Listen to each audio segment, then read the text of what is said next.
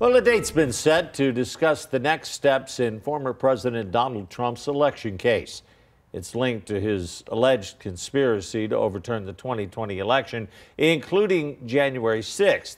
It was put on hold during the appeals process before the U.S. Supreme Court's historic decision on presidential immunity.